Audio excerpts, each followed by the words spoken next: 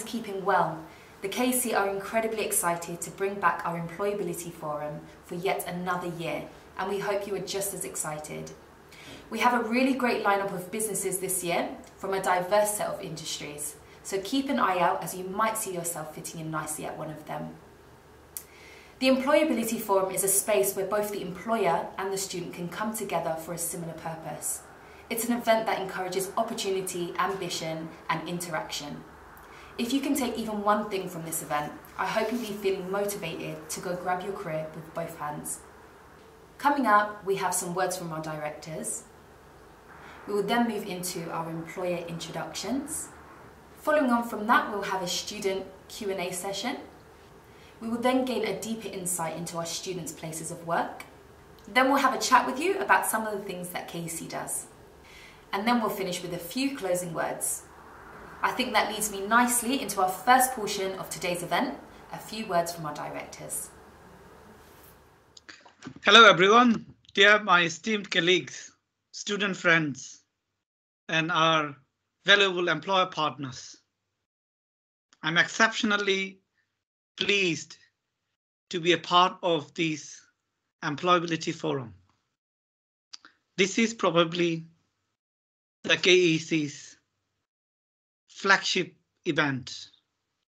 Like every year, in this year, I'm delighted to learn that we have a stellar line of employers. And in this forum, we have managed to bring together staff, students, along with employers, so that we can engage with each other, learn from each other, so that our students get opportunities to ask questions, learn from the wisdoms, and share their life stories. So before I, of course, welcome you all, I wish to say a few words, thanking to each of you, thanking to each of our stakeholders. And firstly, as a student-centric college, I'm sure you will welcome the employers first.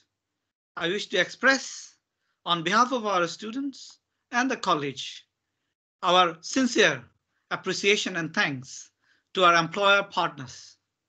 Thank you for being so deeply passionate about supporting our students, helping them to navigate career challenges, encouraging them to effectively make a difference in life, do good, have a positive impact in not only in their life, but to the society as a whole. Secondly, I wish to thank our adult students. Helping us to remain steadfast in our commitment to support you so that our career-minded adult students can maintain, renew, update their knowledge and competencies, and then apply the theories and the models, the frameworks that you learn in the classrooms to your own life and career. I sincerely hope you can use these as an educational opportunity so that we are all prepared for the societal and working life challenges and become more confident in embracing changes so that we can reap the benefits the world throws us. Thirdly, I wish to thank our educators, our lecturers, our staff, who help our students to believe that the topics our students study have direct and powerful relevance to our students' own life and career. I particularly thank you all for taking time not only in designing but delivering curriculum that fully equip our students to deal with a wide range of life problems that they encounter, as well as helping them to acquire skills and competencies that they need to succeed not only academically but personally in the society. Fourthly, I wish to thank our general public. We are here to make an impact to our society and our country. Our country and our future generation need us to make it better for everyone. For example, we have a lot of challenges.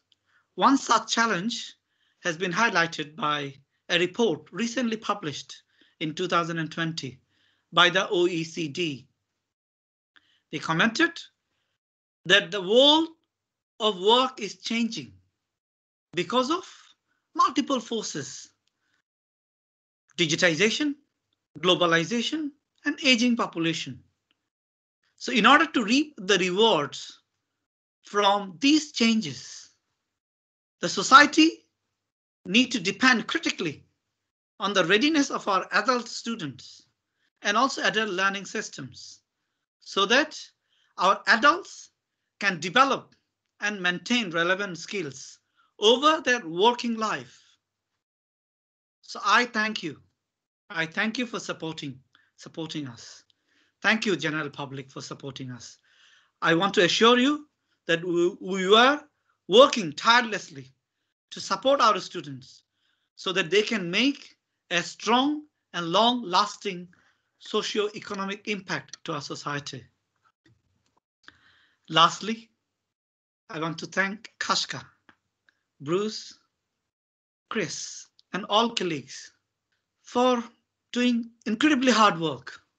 Your hard work, I'm sure, will pay off. I'm sure our students, employer partners, and we all will work together so that the Employability Forum becomes a success. Now, without further ado, I wish to say that we are all eagerly waiting to hear the exciting tips from our employers, the horse's mouths. I hope to learn from you and illuminated by your thoughts and wisdom.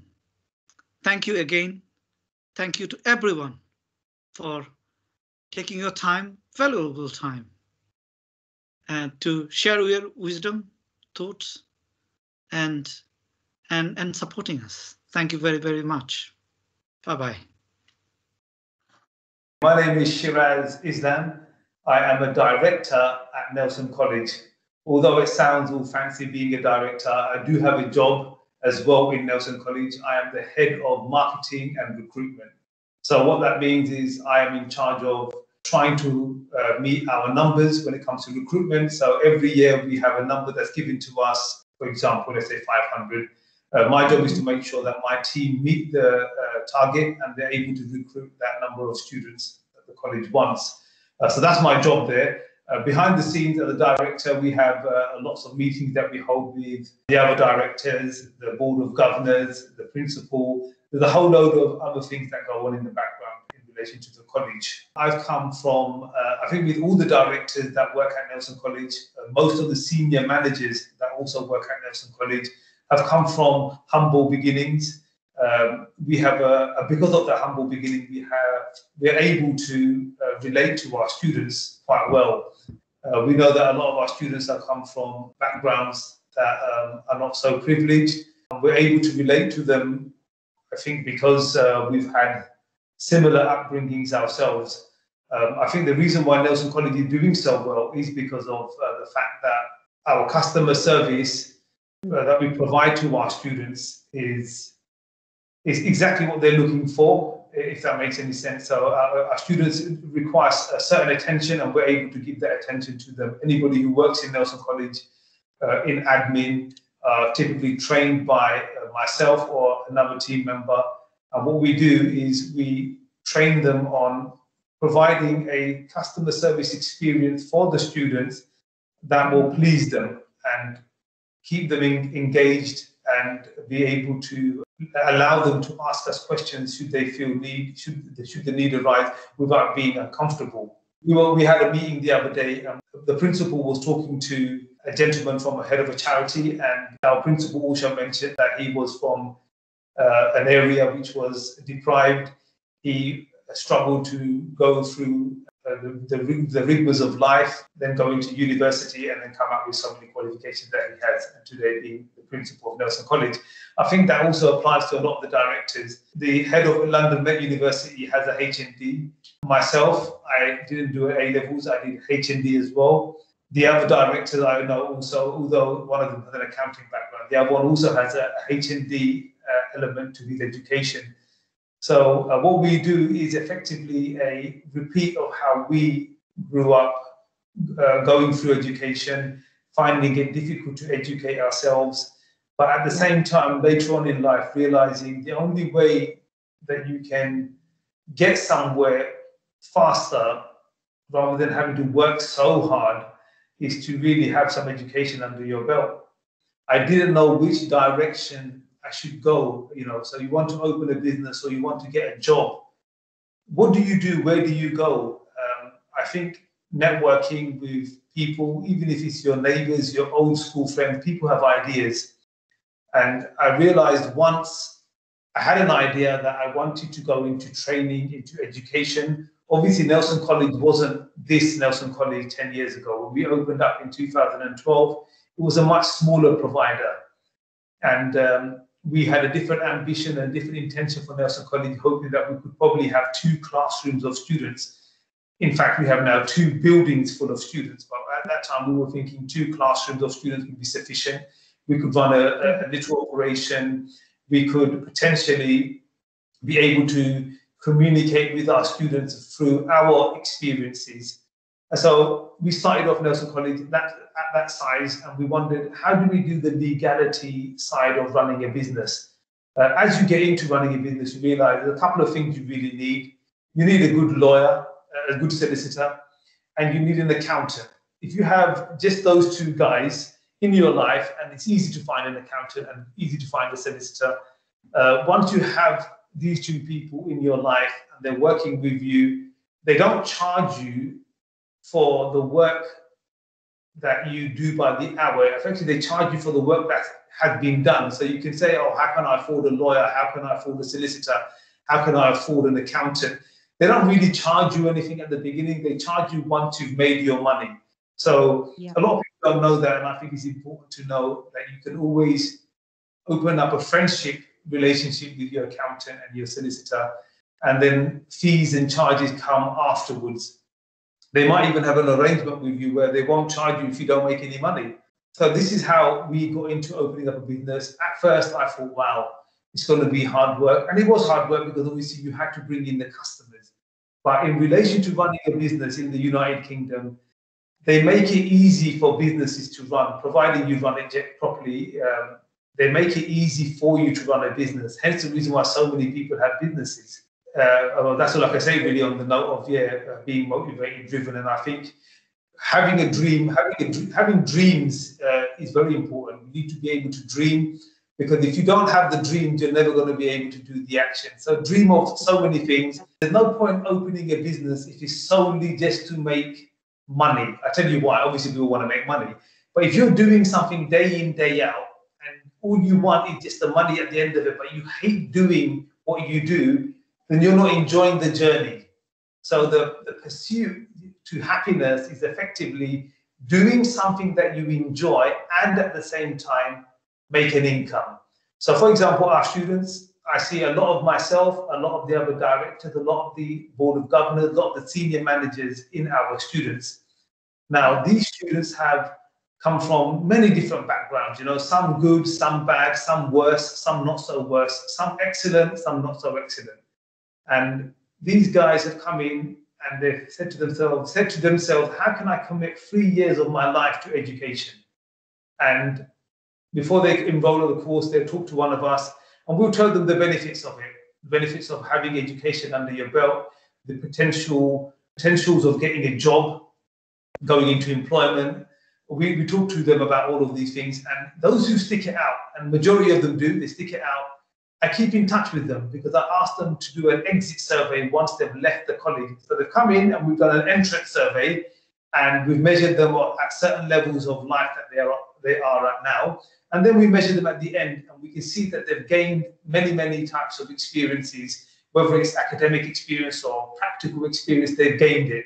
And then we want to see if we get them into work. And I have seen students who have been able to get themselves after a degree into very well-paid jobs.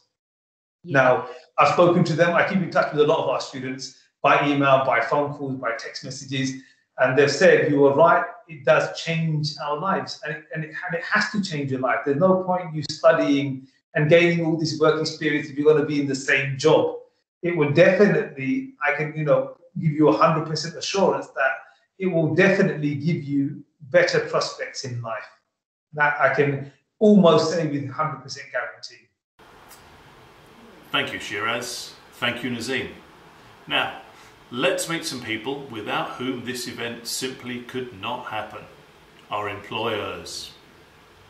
First up, it's my pleasure to introduce Elizabeth Edwards, who is the business owner of the Cake Studio.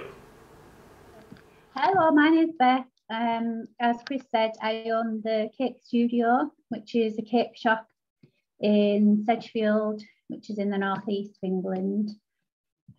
We do celebration cakes to order, as well as we've got a counter of fresh cakes for people to come in and do takeaways.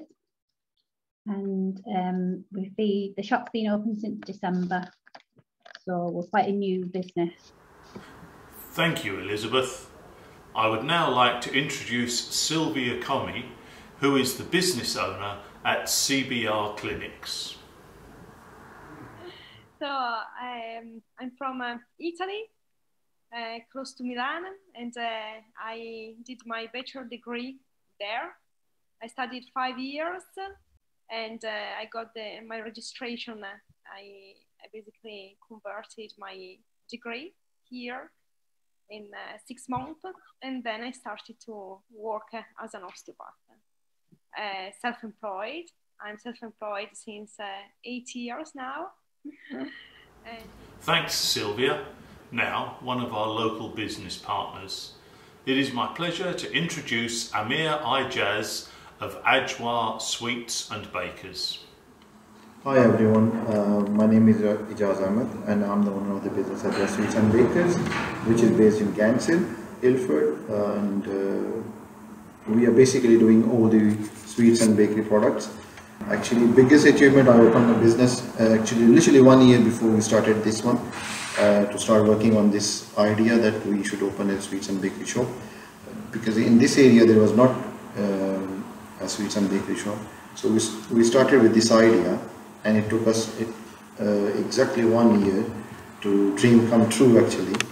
And in this period of time, we have gone through from so many hardships, so many difficulties, but at the end of the day, we opened the shop, and just like it's like a teamwork with my wife, with my colleagues, and it's teamwork like a dream work.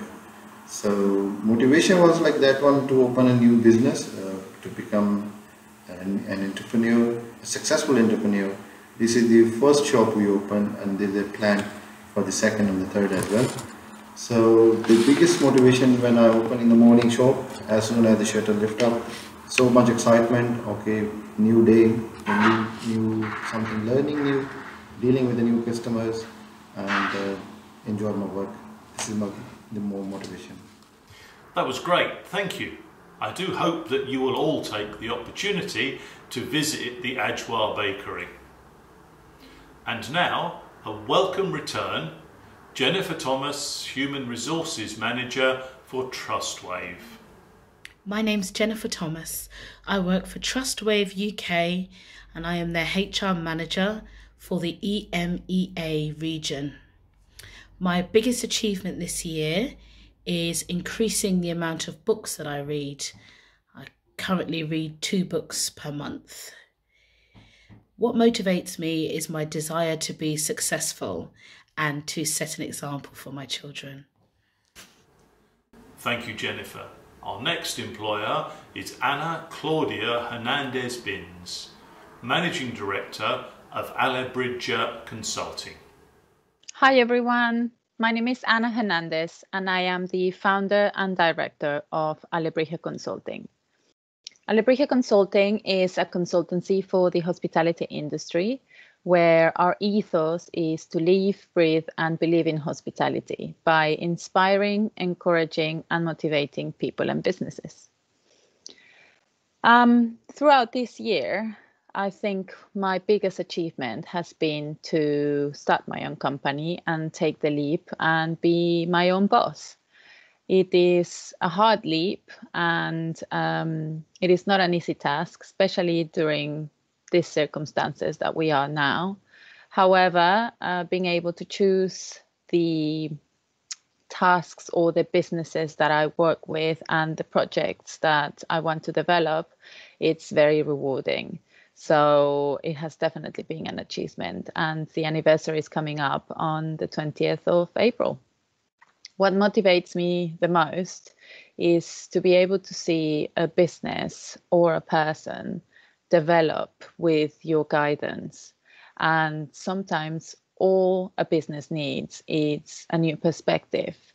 And by my consultancy, I am able to give this to some new or pre-existing businesses. The reason why I chose the name of alebrijes is because alebrijes are fantastical creatures in the Mexican folklore that transform into the best version of themselves.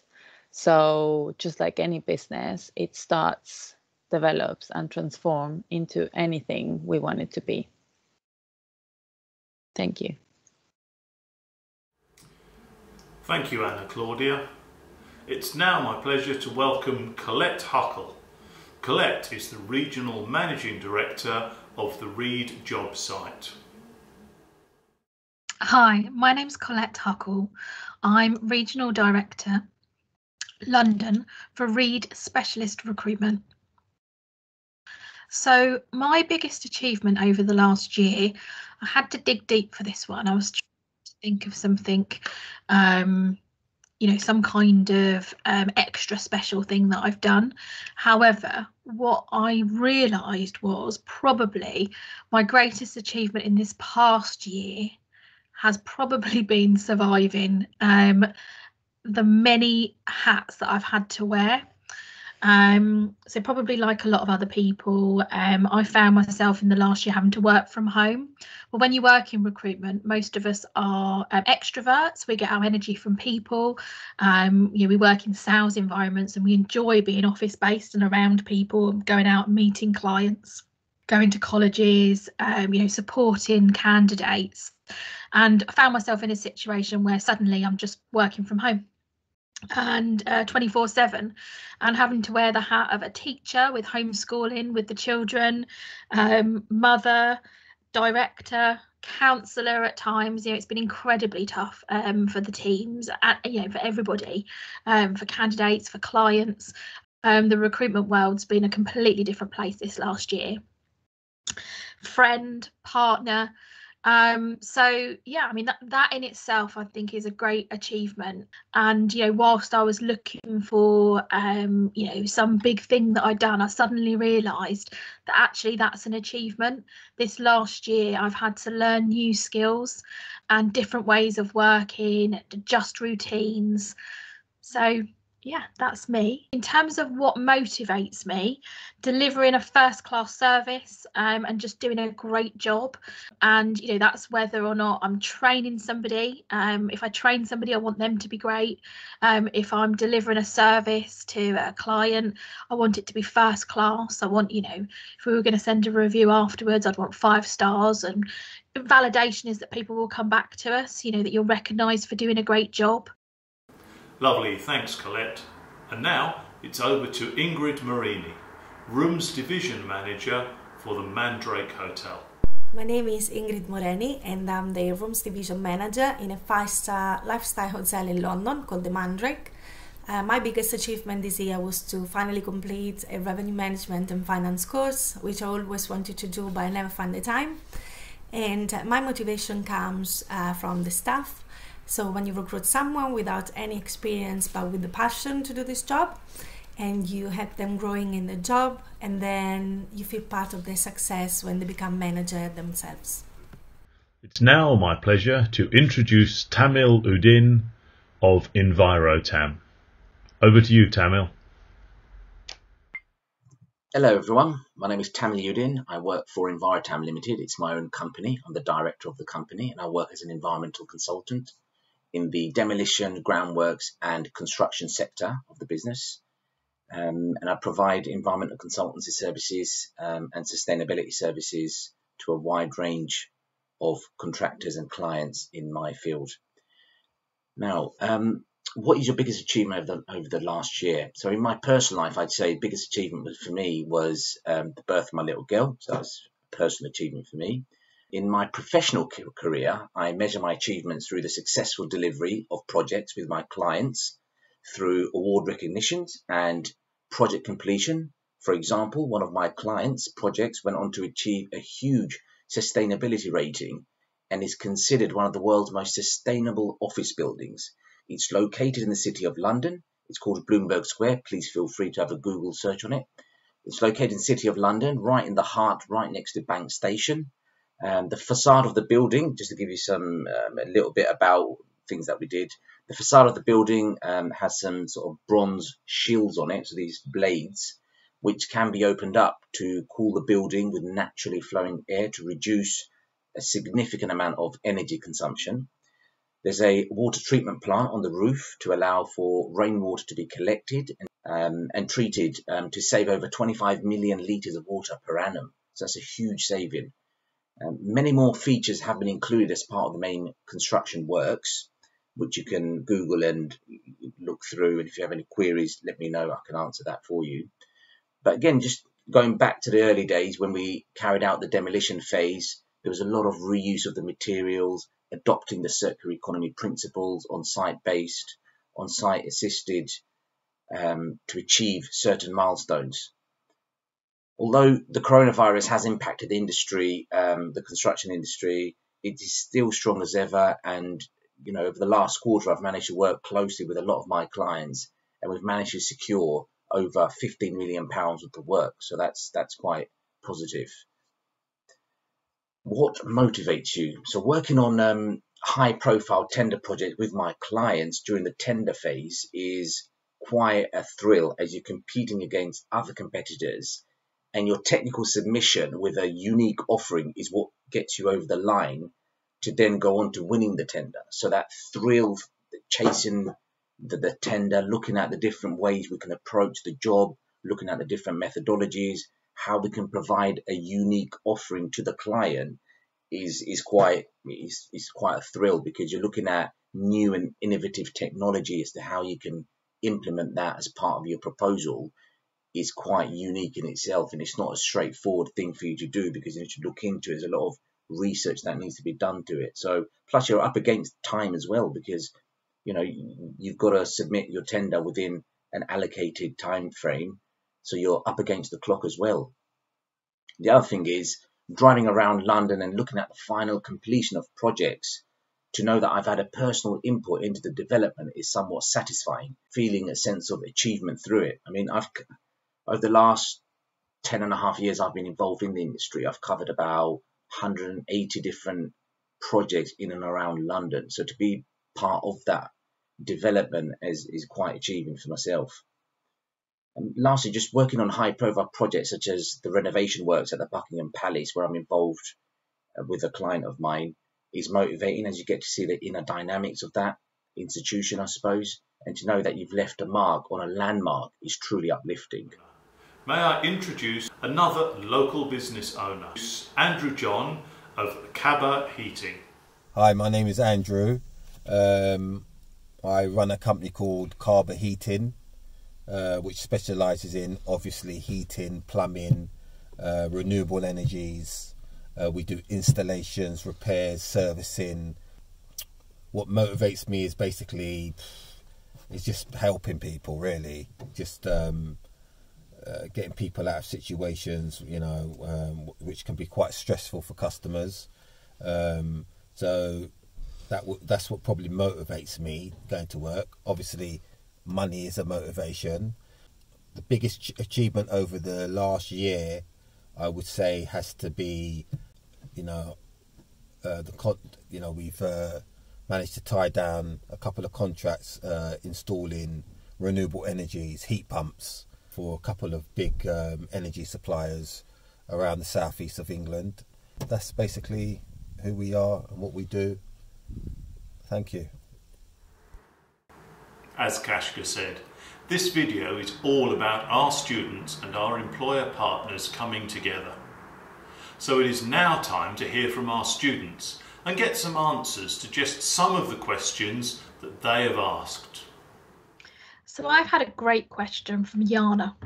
How can I make myself more marketable to employers? So we get asked these questions a lot. So first of all, if an employer is looking at your online profile, you want to make sure that it's looking relevant, current. So if you're on LinkedIn or social media, then you need to ensure that your profiles are appropriate if somebody was to look you up. If you're on LinkedIn, it's great to get some recent recommendations of your work or testimonials from people that you've either worked alongside or worked for or delivered a service for. That's really powerful. You need to find your standout. So what makes you stand out? If somebody was reading your CV, what would be your standout? So a credit controller, for example, a credit controller might collect debt.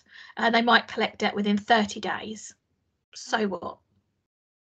The standout in that situation might be that you're a credit controller that reduced the ledger from 65 days bad debt down to 28 days bad debt. That immediately tells the person reading the CV, if that's the role that you're applying for, that you could do that for them too. That's a standout. You don't have to have all of the skills for every job that you're applying for. You just need to prove that you are willing to learn. So, for example, if you're not very good on Excel, previously you've put yourself on an Excel course and now you can do pivots and macros and tables, then pop that on your CV or put that in the interview question. Explain to people that you're willing to learn. It demonstrates that when you haven't had the skills previously, you are willing to go out and get them. Don't be afraid to let your personality shine through. That's really important. People at the end of the day buy from people. They want to see you. If they're going to employ you, they're going to be employing you and your brand. So let that personality shine through. Don't be afraid to talk about your interests or what you're passionate about or what's important to you. Finally, whether it's a telephone interview or at an interview, make sure you don't leave anything to chance. Ask that question at the end. How did I come across today? Is there anything I haven't answered? Is there anything else that you would like to know more about me? Just make sure that when you leave that room, you've done everything you can to try and secure that job. Okay, Elzira asked me how long did it take for you to start your own business? What were the challenges you faced? Well, so many challenges, and it took, as I mentioned before, it took me 1 year to start my own business. The idea was a long time before that we have to start our own business. There are so many difficulties, so many problems we faced, like first of all the finance. We have no idea how much finance we need to start the business.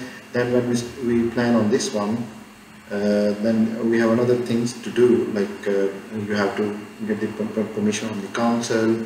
So in that sense, council help us a lot through their phone calls, through the emails. But at the end of the day, you need to know one thing: all the hardships will come to an end when you open your own business, and then the new life start with your new hardships that you have to survive with the business. Difficult time, but you will come out of that one. So we have received a question from Yvonne Divila. Her question is, what advice would you give me in becoming a manager in the future? Being a manager is not easy, and not everyone that becomes a manager knows how to lead. So my advice would firstly be to develop step by step in hospitality and not in a rush. There are many different sectors within the industry, so I would recommend exploring a few of these sectors first before finding your path and finding where you're good at. Be unafraid to try different things, and when working in the industry, ask to be cross-trained. because this is how and where you will get to experience different departments.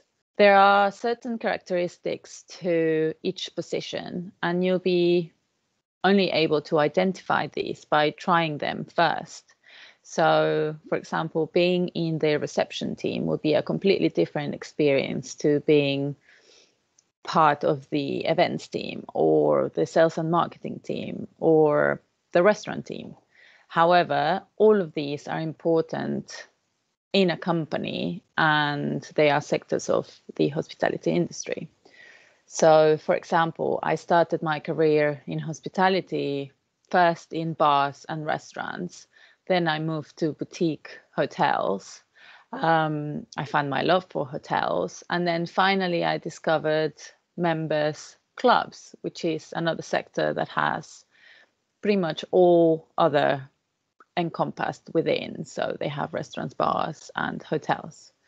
However, now, having had that rounded experience and exploring several types of venue, I am able to provide advice to businesses with a more complete and overall view via my consultancy.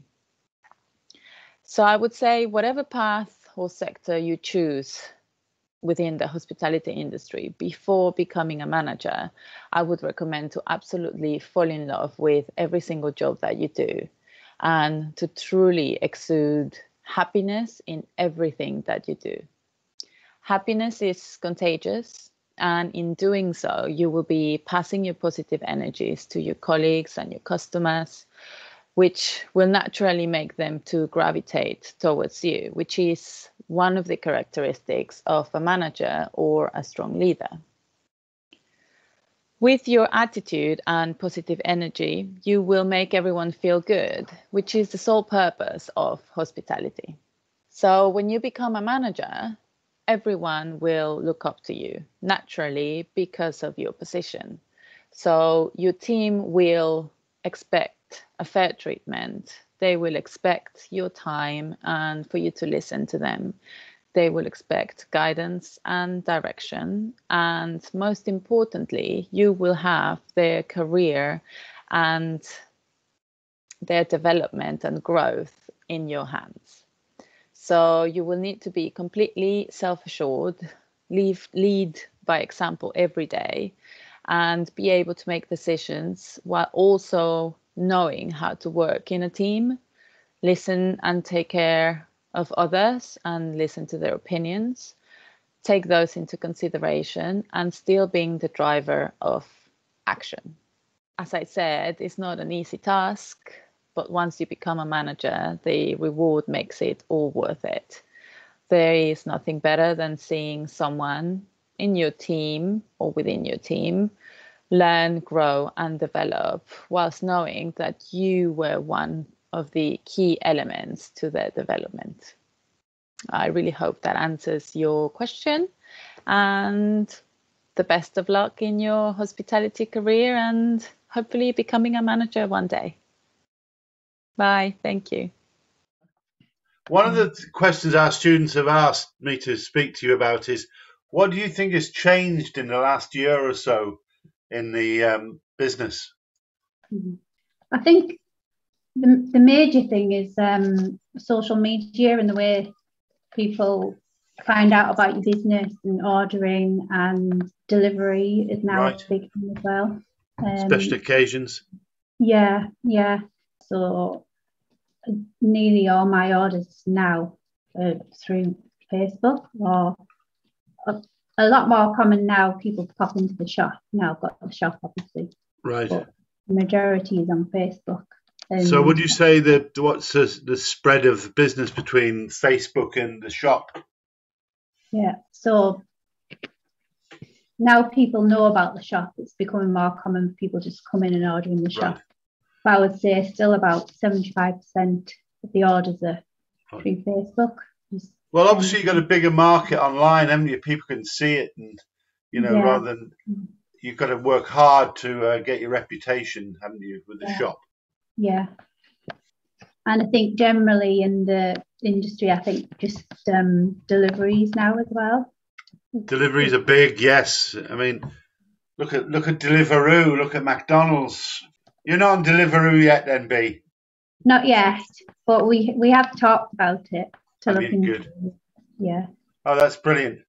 Beth, thank you very much indeed for sharing that with us this morning. The question that I have from Alice, thank you for your question, is what would be a reasonable salary range to expect if I entered this field?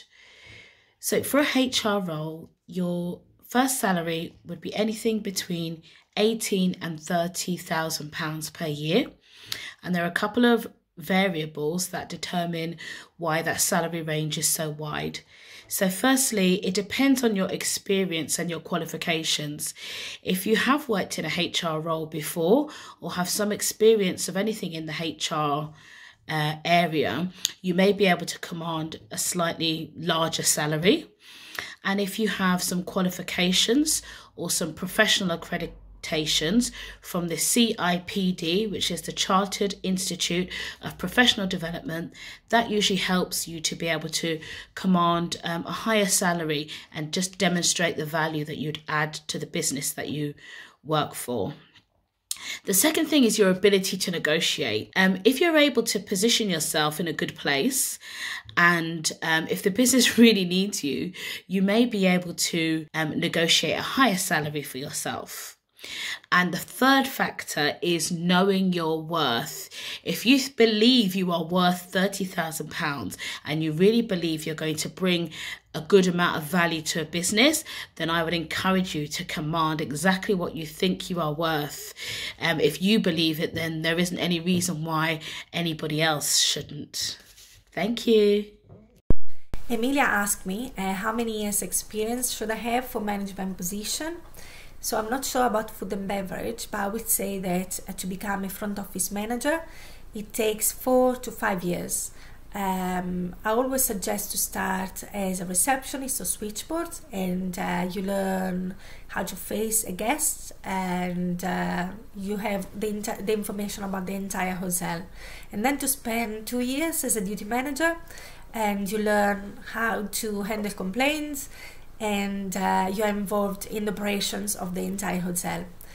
I would suggest not to rush in a position in becoming a manager, because a good manager is not just about the technical skills. There's a lot of people management behind.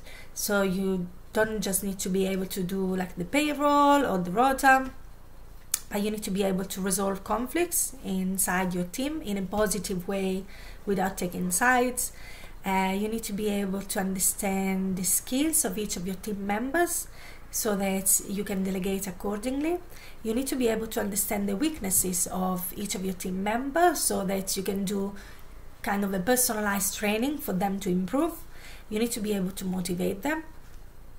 And also when you do recruiting, for example, you need to understand what is missing in your team when someone leaves.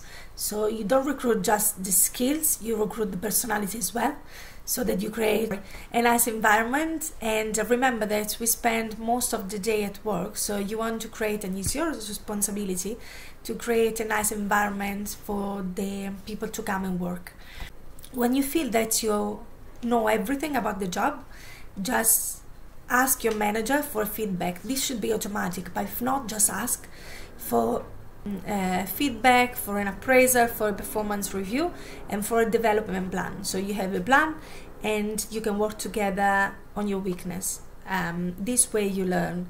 You can ask to show you how to do the rota, you can ask to show how to do the payroll, and ask as well to do cross-training. So if you work in reception, you can ask to cross-train in housekeeping, in concierge, in room service, and you have a better understanding of the hotel as a whole and a different point of view as well.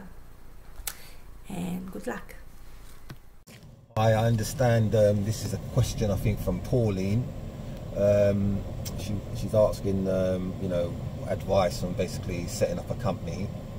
The first thing I would definitely say would be you have to start with the costs of setting it up and making sure that you understand that business that you're getting into. You definitely need to check on your competitors. You need to do a lot of networking, and if you can afford it, you might have to do some advertising, so you'll have to look into that as well. But it depends on what business you're going into. My sort of business, I would probably advise anything in like the construction side of things. I would advise someone to maybe not worry so much about advertising and things like that, which costs money. I would say build up your customer base through your networks, and eventually, you know, word of mouth is very strong in this sort of business. It's probably the best form of advertising you can get. So I hope that helps, and that's it. And one of the questions that the student have asked us, can you tell us what you enjoy most about your job? What do you like about being self-employed? So the independence regarding especially holidays and hours of work, and then also the possibility to work in different places. In fact, I'm working in medical clinic, private clinic, and also in one. And is it a lucrative thing to be self-employed? You get paid more. Is it better pay? I think so, and I hope so, Sylvia. And also being self-employed, the government gets you support as well. Good. And would you recommend it for our students? I can recommend enough to be self-employed, especially if you would like to manage better your hours, your time, be more independent, and grow with your career. But also, it's really good because you have to build up your patient list. In my case, so every day is something to gain. And hello everyone, we've got a question here. What are the various different roles within your company? Of those roles, which ones would be most suitable for me as a newly qualified graduate? Now, depending on the qualification that you've got as a graduate, for me as an organisation, I am part of the Institute of Environmental Management and Assessment. As such, there are certain criteria that need to be met in order to gain the qualification. So, for example, having a degree in civil engineering, having a degree in environmental sciences, having a degree in geography, or even construction management, all adds to you getting that level of membership within the IEMA, the Institute of Environmental Management and Assessment, starting off at an affiliate level and working your way out. Now, traditionally, I work with junior environmental consultants who need to have certain skill sets in order to perform or carry out their duties on site. Now, a lot of the aspects it can be generally covered, such as reporting, basic data collection, reviewing documentation, etc. But when it comes to more giving technical advice and guidance to companies, organizations, project managers, team leaders of sites, in line with UK government law and other legislation and statutory requirements from local authority, obviously those things you need to have certain training on, which will give you a real boost if you've got that in the background. So it really depends on the qualifications that you've got. But as I mentioned, and as a recap, environmental sciences, geography, civil engineering, construction management are all sort of key aspects that I'd like to see someone have to ensure that the service that we deliver as an organisation to our clients is fulfilled. I hope that answers your question. Wow, some really insightful answers there. Thank you, everyone. Staying with our students, some of them are now going to tell you just a bit about their current place of work.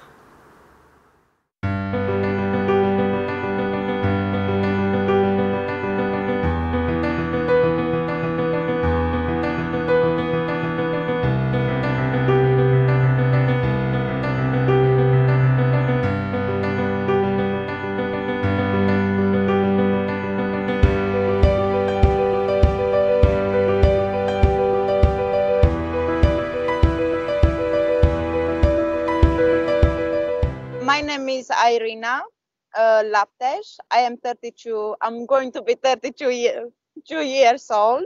I'm working for Elio Catering Assistant, and the most honesty I have in my job when my manager is coming and he say to me, because he want to put myself up. I was working as a catering management assistant, and they put me after 6 months. He put me catering management assistant, which was I'm very happy with my company. Excellent. So you got promoted? Yes, I've been promoted after 6 months. Oh, wow. So they've got a lot of opportunity then at your company.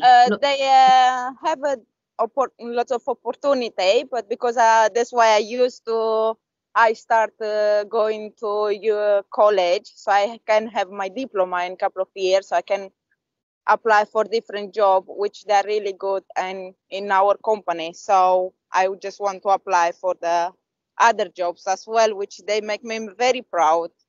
Yeah. So Elio is giving you that leg up. They've helped you to get to the place that you need to get to further your career and to go into something else. Yes. Maybe that's even more challenging for you. Yes, they do. Yeah. And I'm very proud with my company. I'm working with them from 9 years. So it's very good thing for me. And after 6 months, no one, they put you straight away up like this.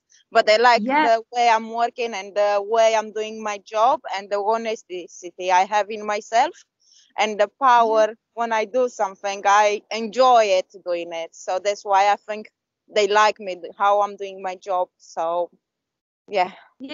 You should be so proud of yourself. Well done.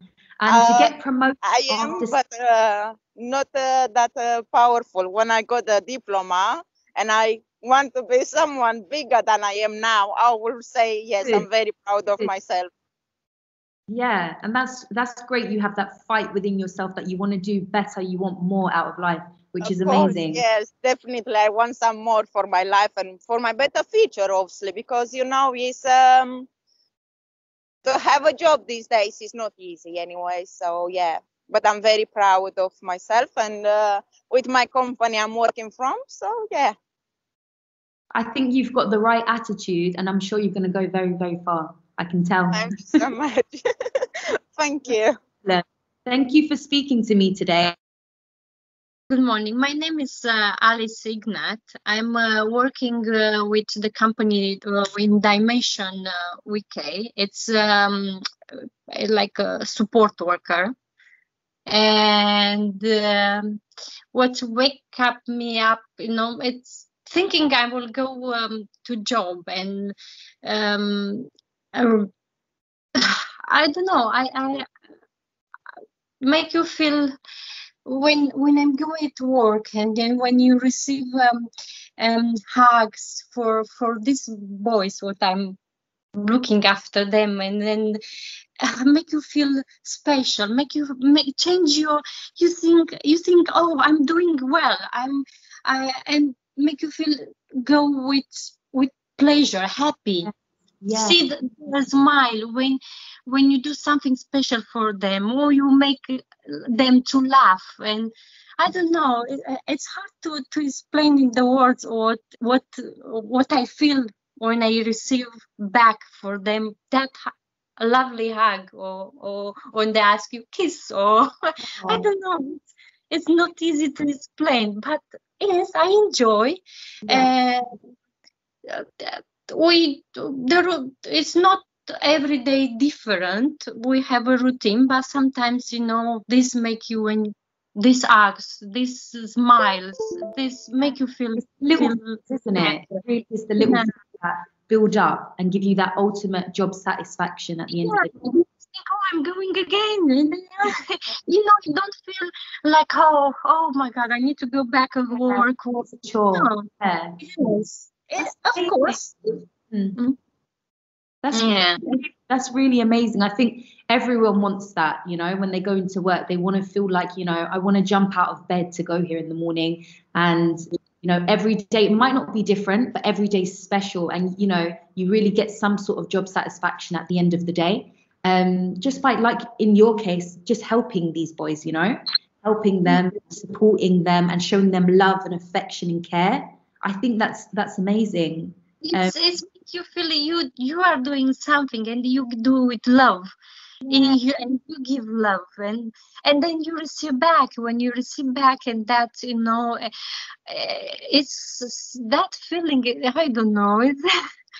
It's probably for another people. Yeah. This job probably for another people, they were thinking, oh no, but you have some satisfaction when you think, oh, I'm doing well my job, and every time you try to do your best, and when you receive all this back, I think, yes, I'm doing someone happy. You change their days. It's not always the same. Yeah. If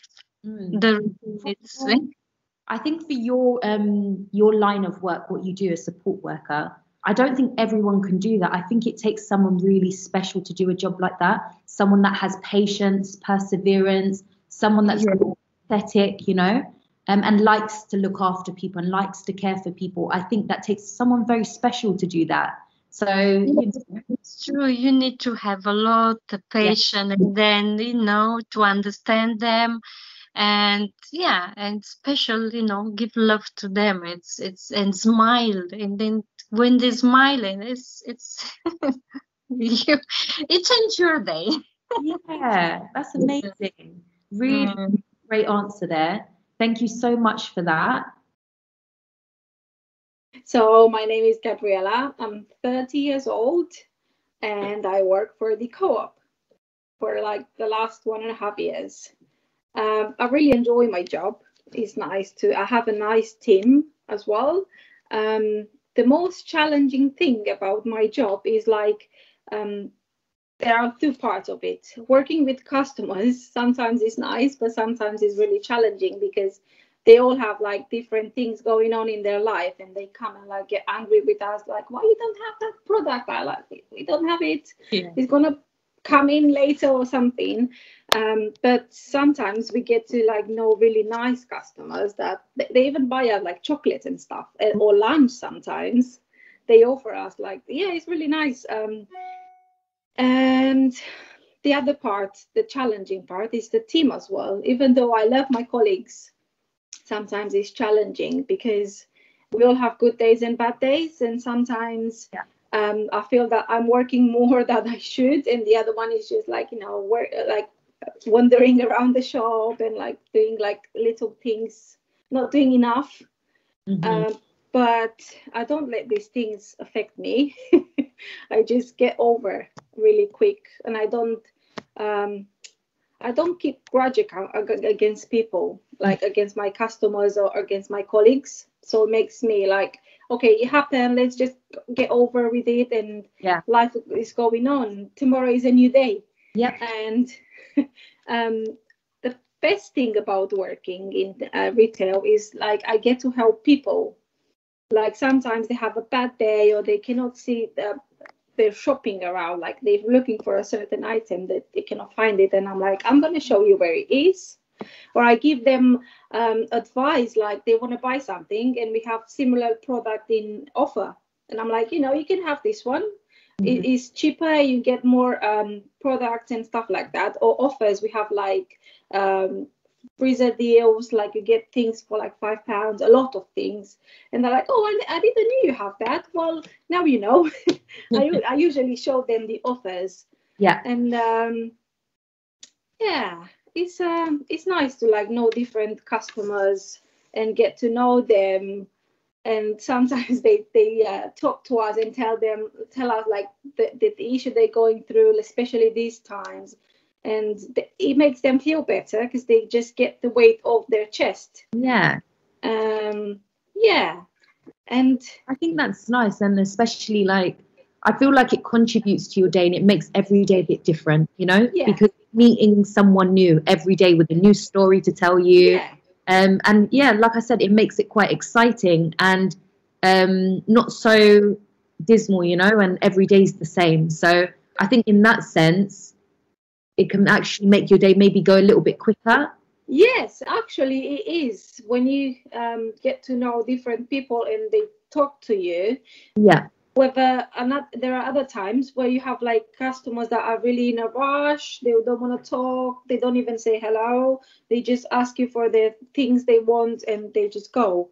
Or you get like rude people, which I don't like, but it is happening, especially lately with all these situations like wearing a face mask and keeping your distance, wait your turn at the door. They don't do that. So sometimes you have to be really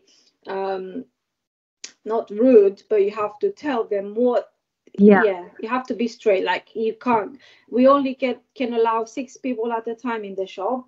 If I have 6, I can't let you in. You have to wait until somebody's going so you can come in. Sometimes they don't understand that, and it is really challenging because if you get a few of them in one shift, then it's adding up. And at some point, I feel like I'm snapping. That's it. I can't take any more. I'm trying not to be rude and like be calm and like not relaxed, but like let things flow, not like building up on me. That's the challenging part. I think that's fair enough. I feel like you know, in retail I feel like naturally sometimes we think people in retail like robots, you know, and you know they don't have any like this, but it really isn't the case.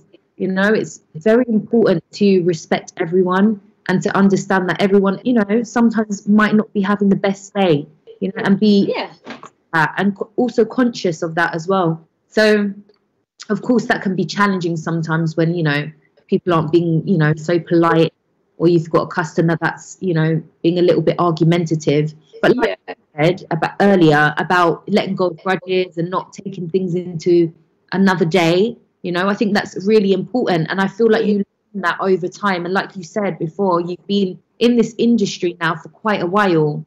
So like that's a skill that you've built up over time. Exactly. Being able to let things go, you know? Yeah. Let things go. Don't get affected by things like that they're happening, because things happen anyway. Yeah. And I don't think that only in retail. I mean, everywhere, like every workplace has different issues going on, and like you don't have to let things affect you. That's it. What is really, I mean, I'm a bit disappointed with everything that's happening, because even if retail has never stopped working in this coronavirus time, never. So we never had one day off saying, okay, you stay at home today, shop is closing. No way, that didn't happen. And I don't think we are appreciated at the level we should be, because people are like, oh, but that's your job. Yeah, that's my job and I'm doing it. I'm happy to do it. But please just be a bit more understanding with me as well, because it hasn't been easy at all to work through all this time. Yeah, you know. And like NHS, for example, they had their jobs. We didn't, because we are not a priority. You know, even if we meet different people every day, we don't get to meet like the same people every day. We get different customers every day, and the risk is really high. Yeah. But we're not as important as like schools, like teachers, the medical staff and stuff like that. Yes. And it's really frustrating. Like, why wouldn't we count? Because we are frontline as well. Of course. And you made a really good point just now about how in retail you guys didn't have, although you're working from home and it's not technically a break from working, but you're safer, aren't you? You're in your home, you're safer when you're working from home. So you guys didn't even get that kind of like you know, being able to work in the safety of your home. Retail is frontline, you know, it's working in the shops, it's working face to face with customers. And there's no like going around that, you know. No. I think that you just highlighted another challenge there. Coronavirus, I would say, is a challenge in itself for retail. I think it's the biggest challenge lately. Yeah. Because I don't know how, but I didn't have the virus yet. Oh, good. I don't know how, neither me or my family. We've been really lucky with that. But I don't know how we've done it, because my husband works as a driver. and well, he doesn't have as much contact with like people anyway, because he's only delivering things in Pret a Manger in London, but they do it at night when there are no customers or no staff. So they have the key, they open, put the stuff in and go. Okay. So that helped him not to have contact with like different people. But me, I have contact with like different customers every day. So I think I've been lucky, but I took care as well. I've been really careful with like washing my hands, wearing a mask, sanitizing my hands every 10 minutes. I don't know, sometimes I do it so often that my hands go really dry. But I'm happy that I stayed safe as much as I could. Good. That's good to hear. Yeah. Okay. I think that answers the questions that I had for you today, and really great answers, by the way, really thorough. Thank you so much for that, Gabriela. My name is Claudio Corga. I work from Bermudezi Pub Company Limited, and my workplace is nice, good teamwork, fun, and all the time support each other. Brilliant. And why do you think you chose those 3 words? Because when one of the colleagues she have struggle, everyone support him, help him, and nice. We are like a small family. That's nice. And it's not someone live in the back. Mm-hmm. And the fun, because all the time we laugh, we enjoy what we do between us, with the customers. Yeah.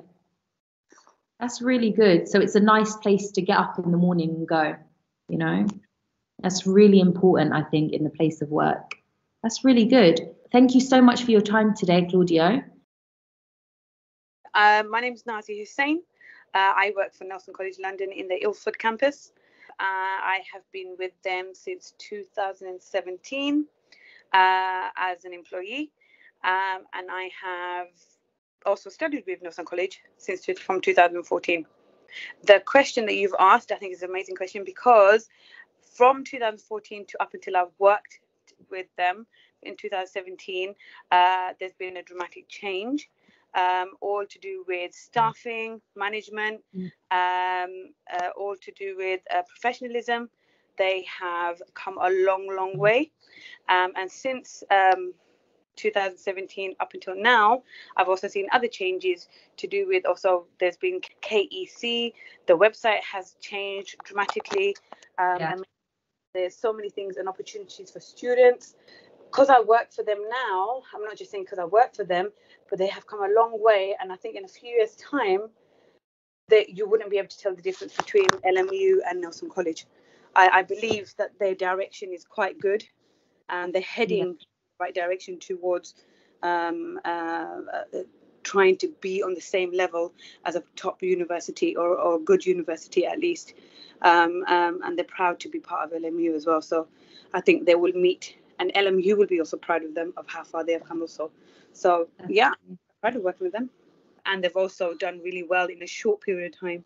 Even it's not that they've been open for decades. So in a short period of time, they've come a long way.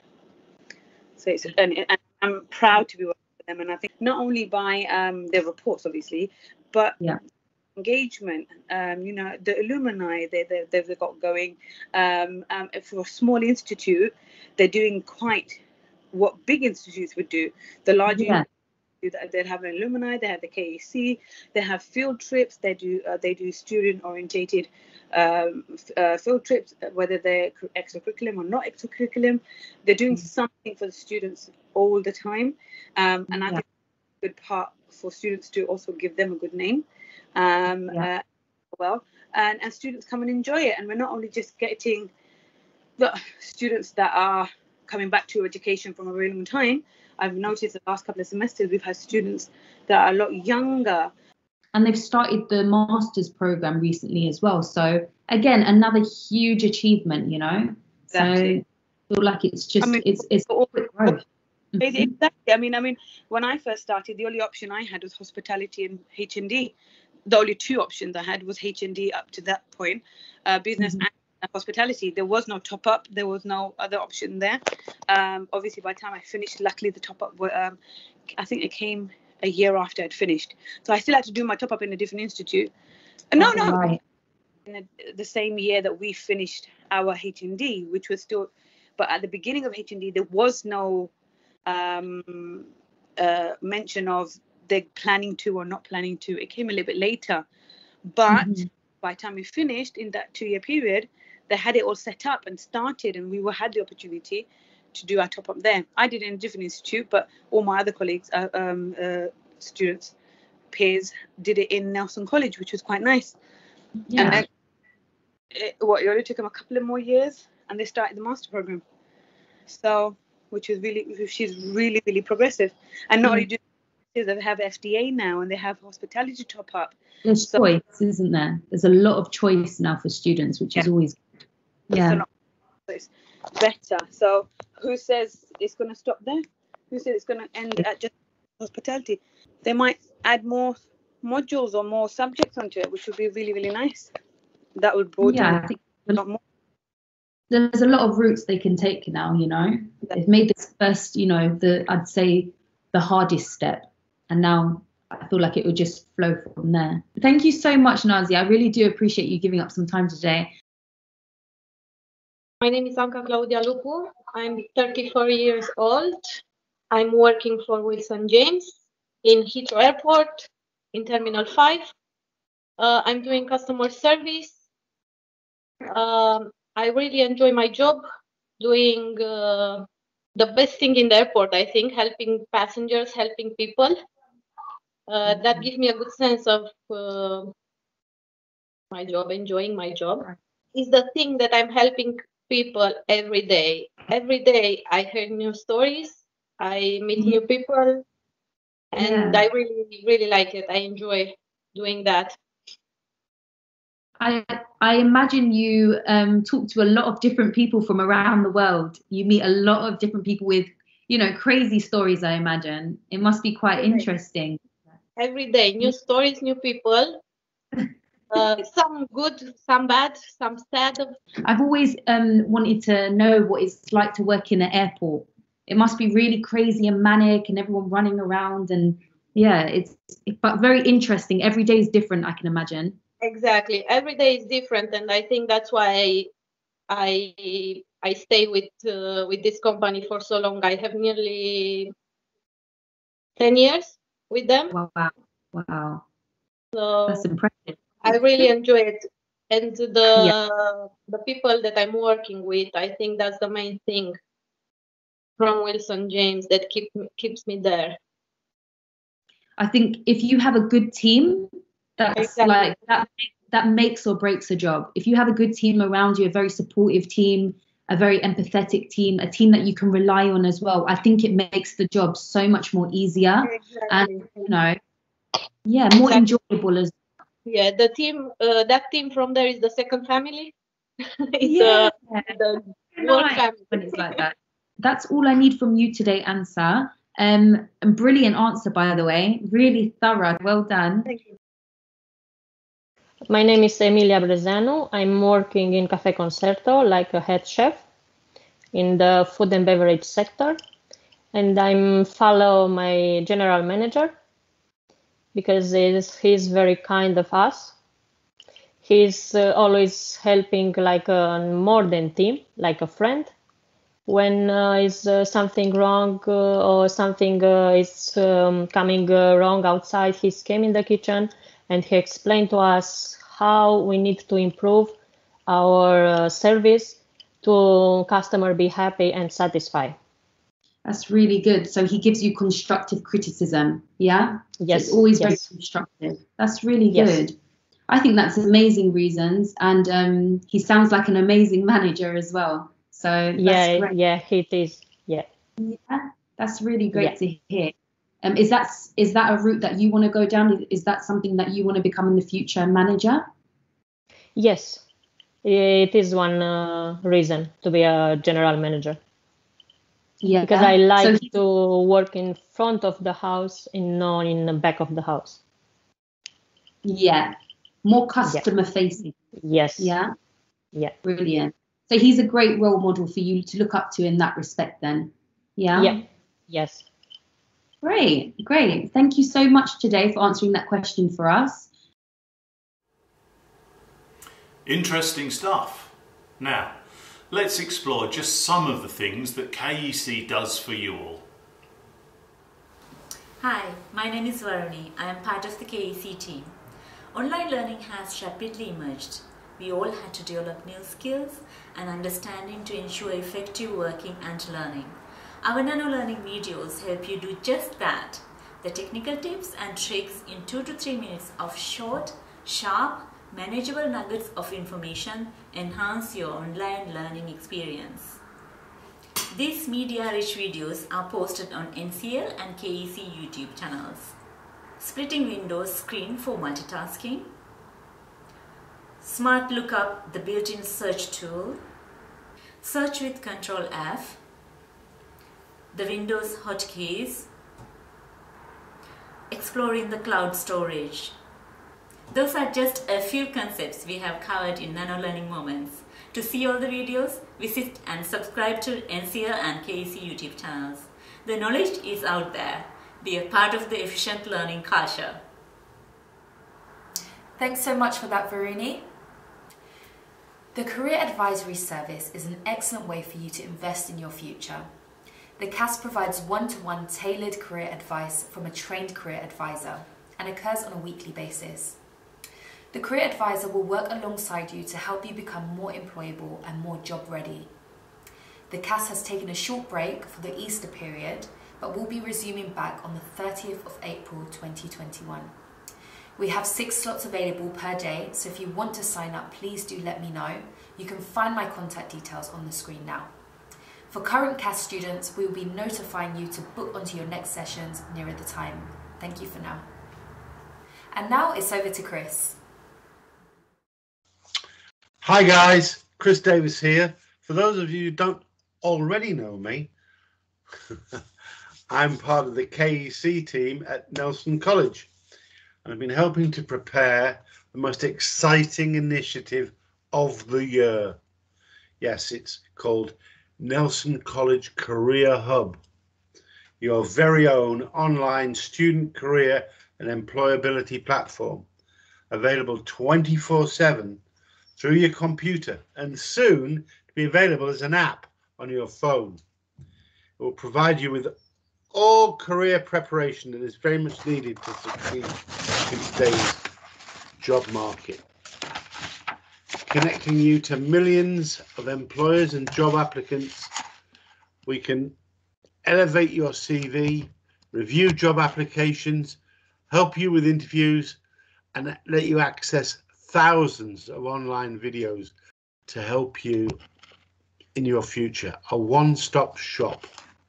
It's now available on your computer and soon to be on your app. A very exciting product. Now also, I'd like to give you a big shout out for my online videos of cooking with Chris Davies. Have a look on YouTube, Cooking with Chris Davies. Some of the great videos, great fun, easy to follow. Like and subscribe. Thanks very much, guys. Bye. Hello, my name is Mohammed Subhan. I am the Design and Media Officer for KEC.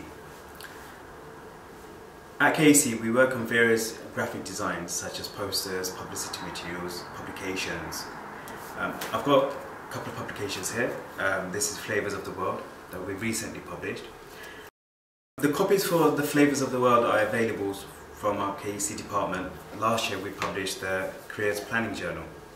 We also do other materials such as pens and pencils, logos, leaflets, so on. We're also on social media. To keep up to date with all our developments, keep an eye on our social media channels, YouTube, Facebook and Instagram. Thank you. Thanks, Saban, that was great. Feel like I'm about to do a bit of a magic trick. But seriously, these books really are magic. These little mini guides that KEC writes and publishes for you have all sorts of different tips and hints on things from writing CVs and cover letters all the way through to writing meeting genders and a minutes. We're on the 3rd series of these booklets now, and they're all available for you to view on the KEC SharePoint drive. One of KEC's responsibilities is to get you employment ready. You've heard lots of opinions and ideas from the KEC team, from employers, and indeed from our students within this video, and also in some of the other work that KEC does. However, I'm sorry to say though that there isn't one magical solution that will guarantee you a job. There are, however, some things that I can promise you. The first of those is, if you are invited for an interview, then the employer thinks that you are capable of doing the job. Nobody interviews people that they don't think will be able to do the job. Therefore, the most important thing for you to do at an interview is to stand out. Remember, at most interviews, all the candidates are likely to be asked the same questions, which means that most of the answers from most of the candidates will all be similar. They will all talk about boosting profits, increasing motivation, instigating new practices and so forth. These will easily all blur together in the interviewer's recollections. So you have to think of a way to stand out.